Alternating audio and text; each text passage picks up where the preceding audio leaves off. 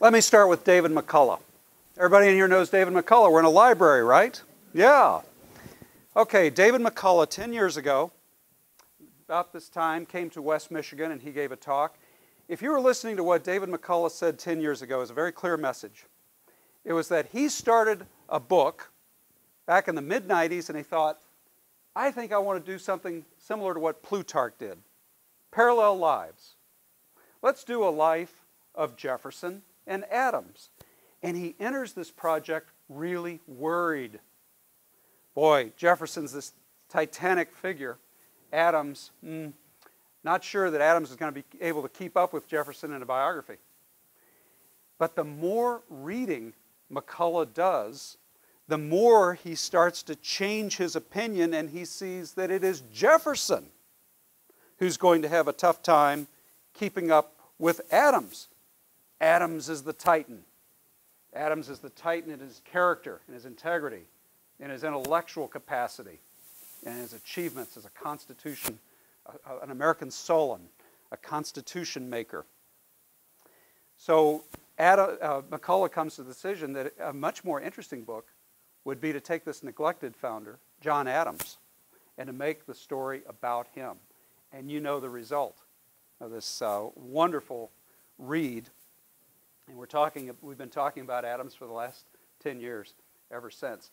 The reviewers who took a look at McCullough's biography said that inevitably a book like this is going to say a lot about Jefferson, but on every major point of comparison, it's really Adams who comes out as the greater figure in McCullough's biography. Now this is high recommendation. John Adams' public life does make a compelling story. Let's just set the stage here. I'm one of the first speakers in this series. Let's just make sure that we have a common baseline. Look at the firsts and the unique position he was in a number of ways in the early days of the Republic. He's the lead author of the oldest extant Constitution, the Massachusetts Constitution of 1780. He was the lead author of the three gentlemen who wrote it. How many of you knew that? He was a Constitution writer, framer? Good. Now, I'm a classroom teacher. You're going to have to forgive me. Every once in a while, I'm going to put it on you. I might even ask you a question before the day is over. Or you. Don't look too smug. He's the first president who lived in the White House. He's the only president in U.S. history who is challenged by the sitting vice president when he comes up for re-election. He's the first one-term president, to his chagrin. And because he lost to Jefferson in 1800, the so-called Second American Revolution. He's the first commander-in-chief who had to direct a major military operation outside of the United States. We went to war against one of the superpowers of the day, France, a naval war that took place in the Caribbean. And Adams was the first to have to engage in that kind of a war, the so-called quasi-war. And here's the point I really want to punch tonight. So listen up. Here's the thesis. I think that Adams, if we adapt Plato's term philosopher king, Adams is truly our first philosopher president. Remarkable mind, towering intellect, even among the giants with whom he lived. If you look at Hamilton and Jefferson and others who must have had IQs through the roof, Adams was certainly a towering intellect with those others. Now, I think it's one of the tragedies of our public life today is that our school kids don't know the story of Adams.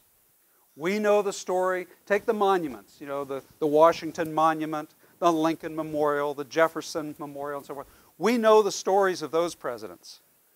But still, this historiographic revolution that David McCullough started 10 years ago has not percolated down enough into the classroom. And it's truly one of the tragedies of our modern age that we don't know the John Adams story better.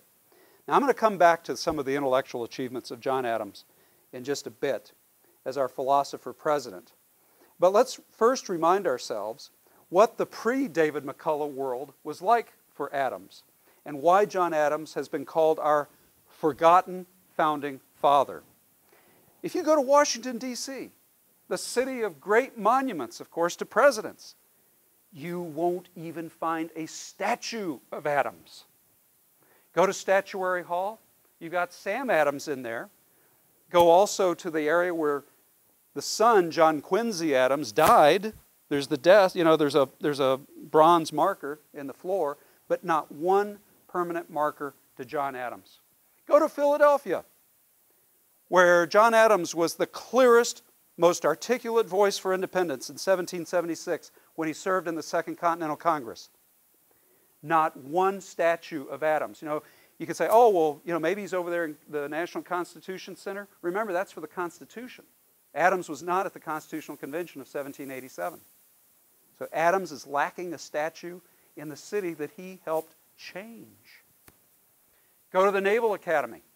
One of my ancestors, Admiral Thomas Gleaves, has a statue of him, but you won't find, who thinks of Admiral Gleaves at this point? But you won't find anything of John Adams, even though, I just mentioned that quasi-war with France, even though Adams, the first ships that were launched in the permanent U.S. Navy were launched in the Adams administration to fight that war. The only statues that you'll find of Adams, this is so curious, go to Rapid City, where you have, of course, all the big four up there, and of course all the other presidents are lined up. Statues, you have a kind of a touristy statue of John Adams. And if you go to Quincy, formerly Braintree, Massachusetts, you'll see a statue. But Brian and I did a little research on that today. You know when that statue in his hometown was made? After the McCullough biography. Oh. Yeah. It's like, something about a prophet in his own hometown. So anyway, Adams has gotten short shrift. And you know what? We know he was a prophetic figure. We know that he had the gift of prophecy. He saw things that the other founders did not. He also saw that he would go for a long time without being recognized. He said, in a letter to Benjamin Rush, which, by the way, is one of the greatest letter exchanges, and this man who wrote so many letters to Abigail and Jefferson, the letters to Benjamin Rush are also remarkable letters. And he said, very frankly to his friend, Benjamin Rush, quote, "Mausoleums, statues, monuments will never be erected to me. I wish them not. Panegyrical romances will never be written, nor flattering orations spoken to transmit me to posterity in brilliant colors. No, nor in true colors. All but the last I loathe." Close quote. He didn't care if he didn't have a good story about him, but he at least wanted some true reckoning of what he did when he was here on this earth. It's like those cave paintings at Lascaux and Altamira in France. There's so many of those paintings, they have a handprint on them. I was here. I want to be remembered for something I did. I'm the artist. Adams wanted to be remembered for something that he did. Now, why was all this neglect, all these decades, for such a titan of a founder? Why? Well, he's in a crowd of Virginians, isn't he? He's preceded by George Washington, remember, the indispensable man, who's fundamental to the founding of this country because he sets all the precedents for being the first president of the United States. Poor Adams is the second president of the United States. And then who's he followed by? Jefferson. Jefferson, the same rival who, remember, Adams is a Federalist. Jefferson is going to be a Democratic Republican, and he's going to found this whole party apparatus which will elect the so-called Virginia dynasty. So Jefferson is going to serve 8 years in office. Then he's going to be followed by Madison, who serves 8 years in office. And he's going to be followed by Monroe. 24 years of Virginians. And then the 8 years preceding from George Washington. So you have this, 32 years. 32 years of Adams shoehorned into this Virginia dynasty, in this little space, this one-term president. And so the victors write the history, and Adams gets short shrift. And then John Quincy Adams, his son, doesn't have a popular presidency. And then one of Jefferson's allies in the new reformulated Democratic Party, Jackson, comes along. And then we have the age of Jackson. So you can see how Adams is going to be shoehorned into the smaller and smaller space as the century proceeds. So that's one of the reasons, one of the main reasons that this New Englander is lost amid the Virginians and the Democrats. Yet tides do rise. And Adams's reputation started to rise, I think, fully a half century before David McCullough wrote his book. Can't ever see these things purely in isolation. Because in 1953, a man named Russell Kirk, who wrote just up the road here in Mecosta, Michigan, wrote a book called The Conservative Mind. And chapter 3 of The Conservative Mind lionizes, guess who? Our friend, John Adams.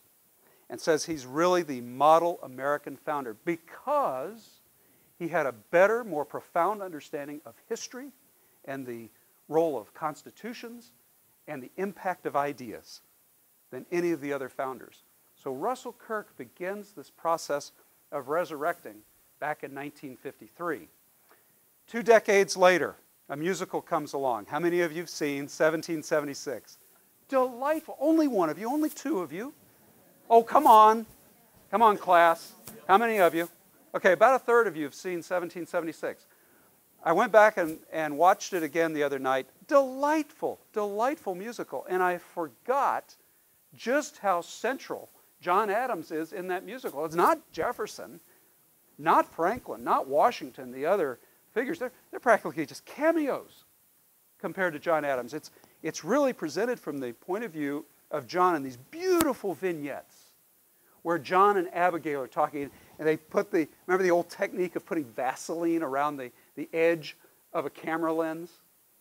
And so kind of a funny way, but that's what cameramen used to do back in the 60s and the 70s. And so you have this sort of gauzy look of 1776 when John and Abigail are writing these romantic letters to each other, beautifully rendered in 1776. So Kirk, 1776, help him come back. But of course, McCullough's masterpiece 10 years ago. That's the Pièce de Résistance. It's really the book that caused a paradigm shift in the way we perceive Adams and indeed America's founding fathers. Now, I looked this up this morning. As of this writing, according to Amazon.com, McCullough's Pulitzer Prize-winning biography of Adams is the 9th most purchased book on the American Revolution of all the books in that category. It's the 14th most purchased book on all the books that have ever been written about the presidents. The 14th. Take the HBO series John Adams that appeared a few years ago. Guess what? This is what really surprised me. It's the 4th best-selling miniseries on Amazon.com. 4th. John Adams.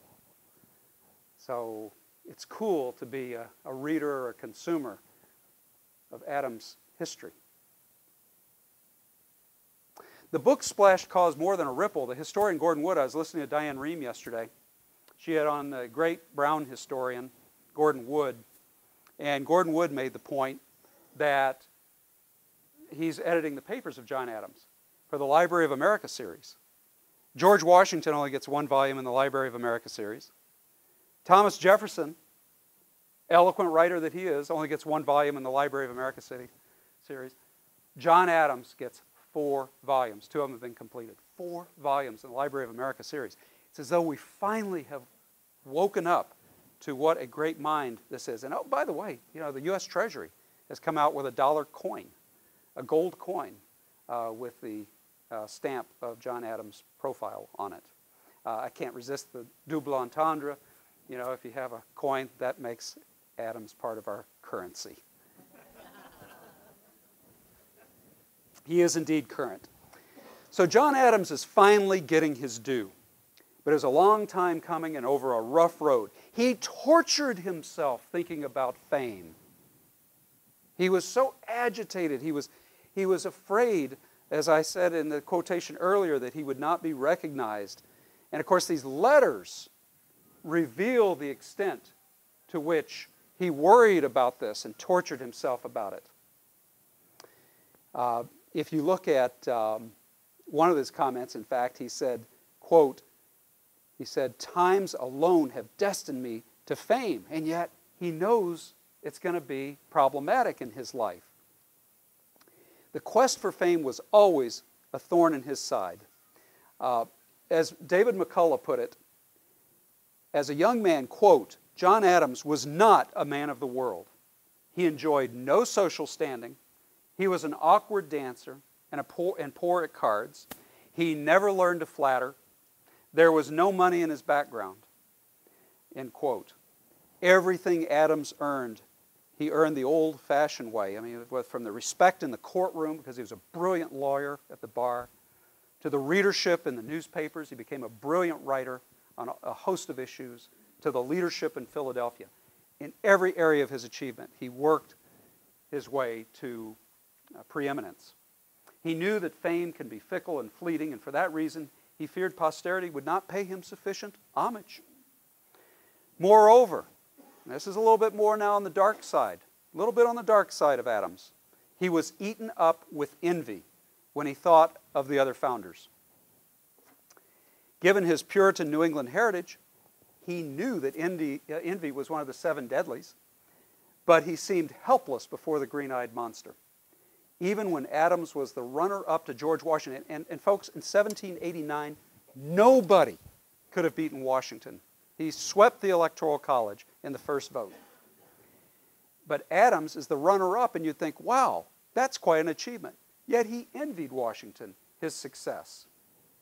He said in a letter to, again, another letter to Benjamin Rush, 1 year after the election, so now he's the sitting vice president, and this is what he says: "The history of our revolution will be one continued lie, from one end to the other.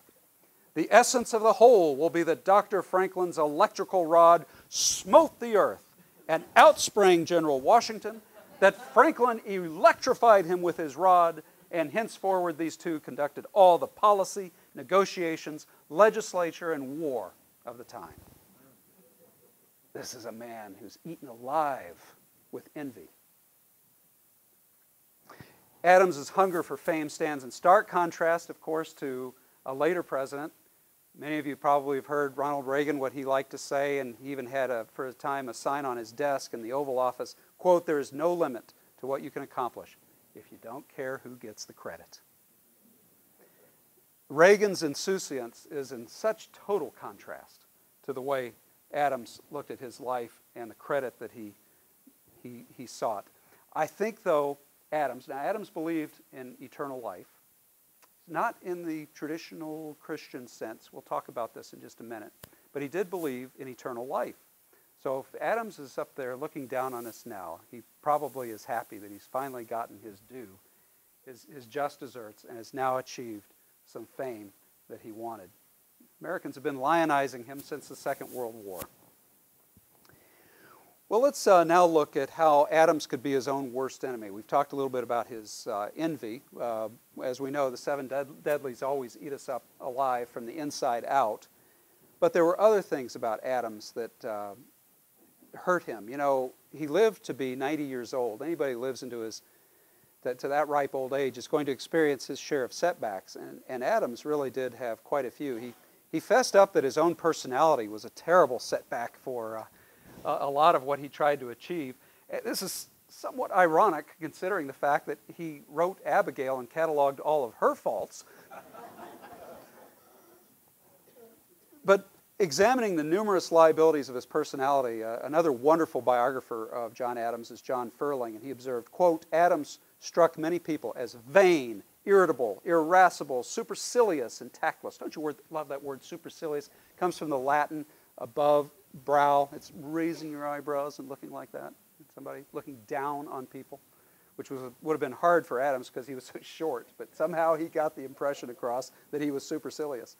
He maintained a stiffly formal and aloof demeanor, what one acquaintance called a habitually ceremonious manner, and Abigail scolded him for his tendency to indulge, I'm quoting Abigail here, in intolerable forbidding silence while in the midst of a conversation. 'Tis impossible for a stranger to be tranquil in your presence.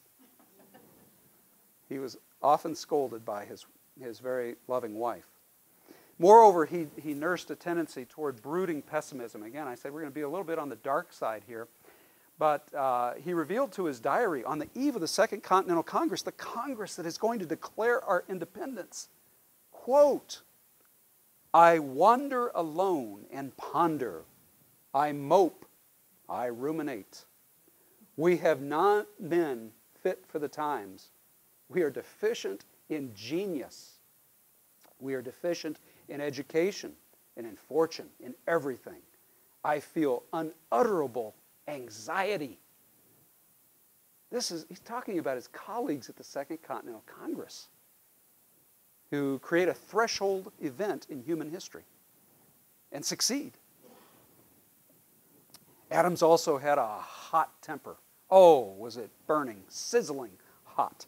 He managed to keep his outbursts confined to private conversations, but there was widespread conjecture among people, especially who didn't like him, that he was emotionally unstable. One of the most egregious outbursts occurred the only known time Adams demeaned a subordinate to the subordinate's face.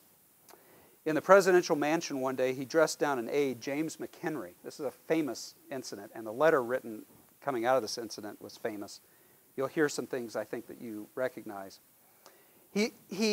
Adams accuses McHenry of scheming behind Adams's back with Hamilton, his rival in the Federalist Party, and undermining Adams's influence going into the re-election campaign of 1800. Then came this volley of insults directed toward Hamilton, and he frothed that Hamilton, this foreigner, and I'm quoting Adams, was the most, this is X-rated, are there any children present, was the most restless, impatient, artful, indefatigable, and unprincipled intriguer in the United States, if not the world. The bastard brat of a Scottish peddler had a superabundance of secretions which he could not find whores enough to draw off. Finally, Adams decried the profligacy of his life, his fornications, his adulteries, and his incests. Now, I'm going to end the quote there. Such a surprising outburst this was that McHenry ends up writing an account of what happened. And one of the accounts goes to Hamilton, another account goes to some other leading founders, but then one goes to his nephew, and he says that he ventured that the second president of the United States was, quote, actually insane. That's the quotation that many of us have heard in the literature. And that's where it comes from that singular outburst, that moment with a subordinate. Adams, by the way, felt terrible that he had dressed down a subordinate that way, and he knew that he had done wrong. But the damage had been done, as bad temper often does. Besides a penchant for being his own worst enemy, there, of course, were situations that made Adams fear that his reputation might suffer. How about the one going all the way back to the Boston Massacre, 1770, where Adams actually defends the Redcoats? I mean, his law practice was only about 4 years old at that time, 5 years old at that time. He was having trouble getting cases. He was finally starting to get some traction, and then he goes and defends the most unpopular half dozen men in the world at that time.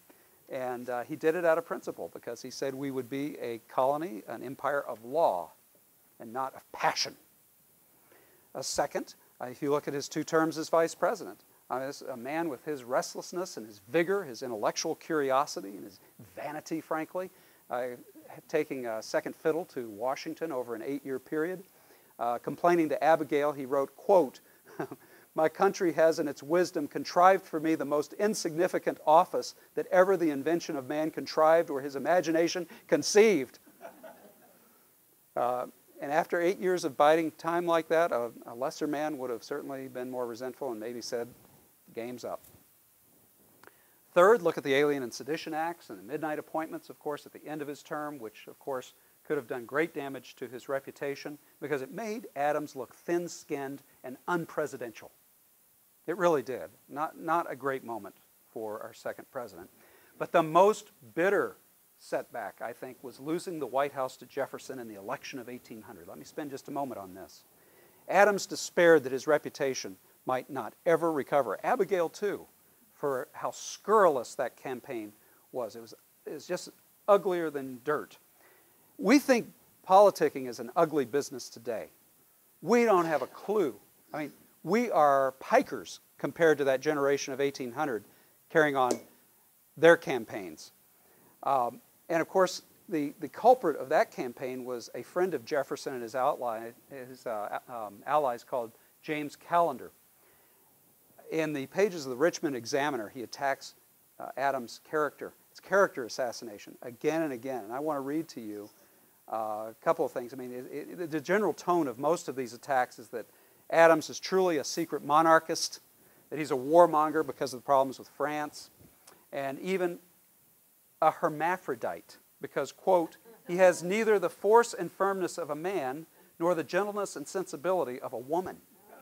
I think it's probably the only time in U.S. history that a candidate's been called a hermaphrodite. Callender especially wanted to drive home the impression that Adams was insane with rage, couldn't control that hot temper of his. And he spread the unfounded rumor that Adams once became so enraged he ripped off his wig, threw it on the floor, and stomped on it. That was the picture, the image. Isn't campaigning about images? That was the image. It gets worse. Callender, with Jefferson's blessings, accused Adams of importing 2 mistresses into the White House shortly after Adams was elected. One of the mistresses was from France, and the other mistress was from Germany. Now remember, even back then, Pennsylvania was a swing state, an important state in the election of 1800. And there are a lot of Germans, right? Pennsylvania Dutch, which is a corruption of Deutsch, Pennsylvania Germans in that state. One of the mistresses supposedly didn't please Adams, and so he had supposedly returned, he retained the French mistress and returned the German mistress back to her native Germany. The Pennsylvania Germans were incensed, not so much by reports of sexual immorality as by the thought that the president would reject a Fräulein while holding fast to a mademoiselle. Because Adams couldn't carry Pennsylvania, he was not reelected, and this further robbed him of respect. Okay, let me come to the last part of the talk. Why was Adams then famous? How did he overcome that personality of his? How did he overcome the situations that we've just described and become the famous man that he is today? I think there were a number of things that laid the groundwork. For one thing, he had the education to understand what fame was in proper perspective. He had a classical education. He was deeply read in the classics. And when I say deeply read, he read the classics in the original Greek and Latin. He was a fluent reader in those languages. So he can read Tacitus in Latin. He can read Thucydides in Greek. And he's, from memory, quoting these in his letters later, quite an amazing scholar with this photographic memory. So he had the education to understand what the classicists have said about fame. And they always warned that fame is a fickle thing, not to put too much energy into the idea of fame. Many, many things have to come together for a person to be famous. So temperamentally, I think he was softened by this great classical education that he received. Another reason I think that he is famous is that he was ambitious and he worked hard. Remember, he went for a period of 5 years where he did not see Abigail. He was working so hard, he sacrificed much of his family time to really help the family of the United States get launched. He also, of course, he regarded his work as something that saved him, because when he went to Paris, he writes to Abigail again and again about the temptations in Paris. They had all these luxuries, and there were great temptations to materialism, sexual immorality, all kinds of things that dogged him potentially. And he had the eyes to see it, and he was tempted. He admitted that to Abigail. But he just kept throwing himself back into work to overcome these temptations. And work for him meant writing. So he wrote and wrote and wrote. He was a great student of the English language. Quotable. How many of you have heard, facts are stubborn things? That comes right out of the trial of the Boston Massacre Redcoats. He was involved really in 3 great letter exchanges that historians will continue to mine for years and years. We've talked about the letter exchanges with Abigail. Of course, the famous letter exchanges with Jefferson once Dr. Rush brings the 2 erstwhile friends who have that falling out after the campaign of 1800. They come back together a decade later and start this incredible letter exchange that goes to 1826 when both of them die on July 4th, just within a few hours of each other.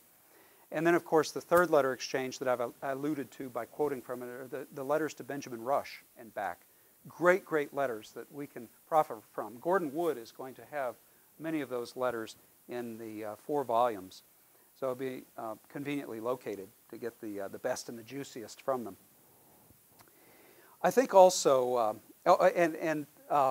he had this penchant with words. Let me give you one little line of his. He was so frustrated with the Continental Congress. If you watch the HBO series John Adams, or 1776, you can see he was exasperated by the Continental Congress. And he said, quote, "In my many years I have come to a conclusion that one useless man is a shame, 2 is a law firm, and 3 or more is a Congress."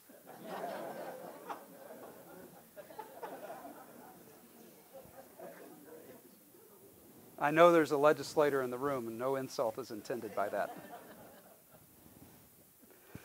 Okay, so in addition to his education, his ambition and hard work, his being a superb writer who's very quotable, he also, I think, became famous because of some of the things he did as a judge of character. Look at what this man did. It was John Adams who said that George Washington should be head of the Continental Congress. It was John Adams who said Thomas Jefferson should write the Declaration of Independence, even though Jefferson, of course, was very taciturn, very quiet, hardly said a word. Jefferson hated public speaking, so how did Adams know, that's my question, how did Adams know that Jefferson would be such a marvelous writer of the Declaration? That's one I'm still trying to figure out.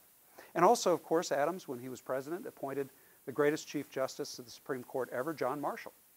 Adams was a superb judge of character and is deserving of fame for that reason as well. A 5th reason is that he really was this model of virtue, I think, for the generations. In season and out, Adams shows us how to put service before self. He was capable of great sacrifice. We know this, again, to recur to the principled stand he took after the Boston Massacre at great risk to his family. He put them in danger by agreeing to defend the British soldiers. And, of course, he almost obliterated his law practice. So a man of great virtue and character. And the last thing I want to talk about is his vision. Ladies and gentlemen, I think John Adams got the vision of the United States right. He got the idea of America right. And this is where the philosopher king comes in. This is where he contributes something that we don't sufficiently appreciate. You know, with George Washington, we have Valley Forge, we have these images, we have Yorktown, we have a man who's at the head of the Continental Army. With Thomas Jefferson, you have the Declaration of Independence, you have the University of Virginia, the Virginia Statute, religious freedom. You have these very famous things. John Adams' greatness also lies in this abstract quality of his ability to think. And we don't have, yes, we have the 1780 Massachusetts Constitution. We have his letters. But his achievements are more abstract. They're in the realm of the philosopher president. Let me give you just a couple of ideas, if I may. Are you up for this? You want this? Okay, because this is a little bit more intellectual history. But I think it gets to the core of Adams. One of the people who looked at my draft said, Gleaves, you should be giving this at the beginning when they're awake. So anyway, you will be indulging me to let me to talk about this at this time. The first thing that Adams did was he was in the center of the controversy, the via media. He positioned himself. He had the vision to see where the debates were. And if you look at the debates in 1776 all the way up through 1789 when Washington is elected, you see that, well, let's concentrate just on 1775, 76 when he's serving in the Continental Congress. Of course, you have three basic positions. You have the Loyalists, you have the firebrand patriots like Sam Adams, John Adams' cousin, but then you have John Dickinson. John Dickinson at the Continental Congress. Hardly anybody appreciates John Dickinson. John Dickinson is the voice from Pennsylvania, and sometimes he's cataloged as being from Delaware. He's the voice at the Continental Congress who says, we have to be careful. How can we take on the superpower of the day? Are you insane, my fellow delegates? We will get stomped underfoot like a scorpion if we try to break loose right now from the mother country. We owe our loyalty to the king until all available remedies have been exhausted. That was John Dickinson's position. John Adams saw the range of positions, and I think he was able to position himself where he was able to reconcile the John Dickinson type position with the Sam Adams hothead, go for the revolution now. And he did it, not that he was a wallflower at the Continental Congress. He gave fiery speeches.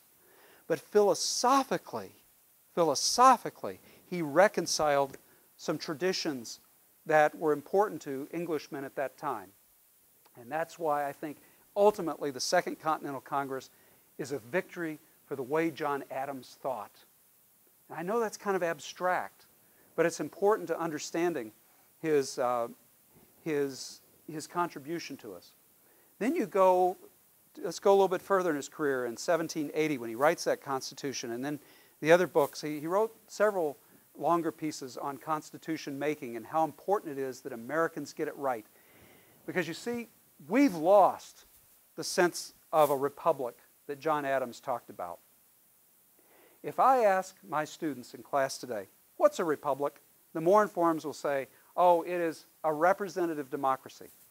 This is, ladies and gentlemen, a very watered-down version. That's not what John Adams meant, and that's not what the generation of 1776 or 1787 meant. To them, a republic balanced the three great orders of society. It balanced rule by the one, monarchy, with rule by the few, aristocracy, with rule by the many, democracy.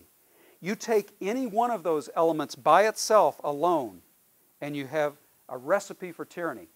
A monarch who's unchecked can become a tyrant.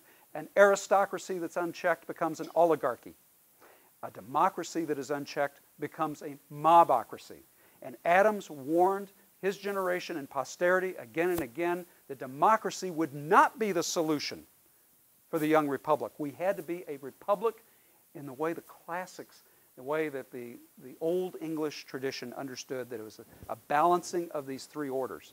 Again, ladies and gentlemen, this is very abstract, but it is a key contribution to our understanding of ourselves and who we are as a people. And of course, it comes to life, it's given flesh when we look at the monarchical element in our government, the presidency, the aristocratic element in our federal government, the Supreme Court, and the upper house of Congress, the Senate. And then we look at the democratical element of our Constitution, the House of Representatives. Checking and balancing. Adams understood checks and balances better than any other founder, and he understood that Republican tradition as well as any of the best thinkers among them. And that was the concept of the Republic that was important to him and that he'd want us to know. Don't mess with that, or you'll get tyranny. Religion. Oh, this is a tough one. McCullough, I have to disagree with McCullough here. McCullough calls Adams a Christian. Adams accords great respect to Christ. There is no question. But ladies and gentlemen, Adams is a Unitarian. You can go to Quincy, Massachusetts and walk into this church. It's a Unitarian church. It is not Trinitarian. Christianity, by definition, is a Trinitarian religion where Jesus is part of the Godhead. Adams did not consider Jesus part of the Godhead with the Holy Spirit and God the Father. So the only way I can explain this in classrooms is to say Adams is a Christian in the way Buddhists follow Buddha. No Buddhist thinks that Buddha is divine himself, like God, like our conception of God. But a Buddhist can say, I am Buddhist. Well, Adams has this great admiration for Jesus, and so calls himself a Christian, but without considering Christ the part of the divine Godhead. Does that make sense? That's in his private life. We don't think this way anymore. So it's hard for us, but the obligation of a historian is to pull the students, the readers, the classroom into a past century, to break out of the province of today that hems us in, to understand that there is a different way of seeing and arguing things. And that's the best way to see Adams' private religion. In his public role, he was absolutely supportive of religion. He had a dark view of human nature. He thought that humans needed the checks and balances of religion. And he made no compromises with this. And in fact, he said, our Constitution was made for a moral and religious people, and it is wholly inadequate to the government of any other. That was his view. One of my scholar friends likes to say that Adams was like a flying buttress, supportive of more orthodox Christian churches, but happy to be outside them.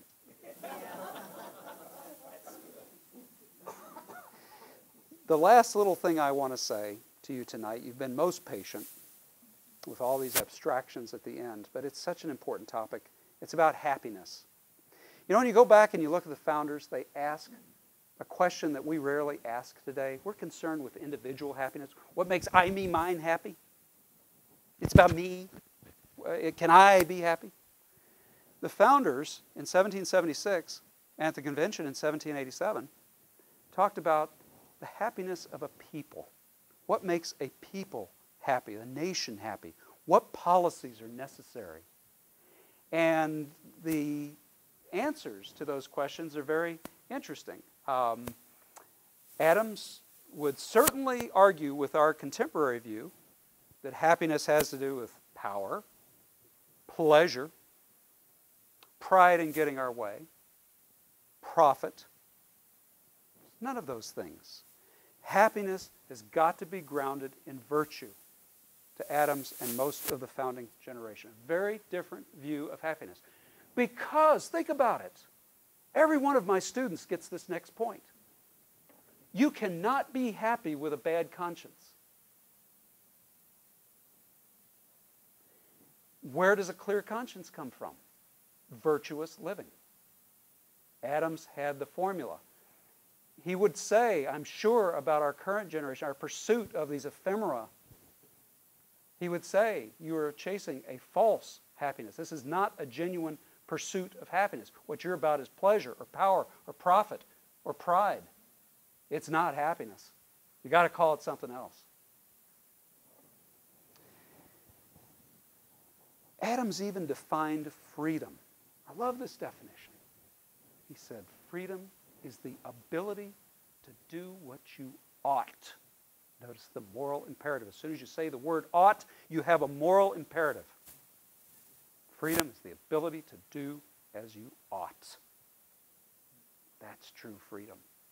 And that freedom, connected with that virtue, is truly what makes for happiness. And the vision there is so interesting, is that Adams pulls together better than any other founder, I would argue, two great traditions in our thought.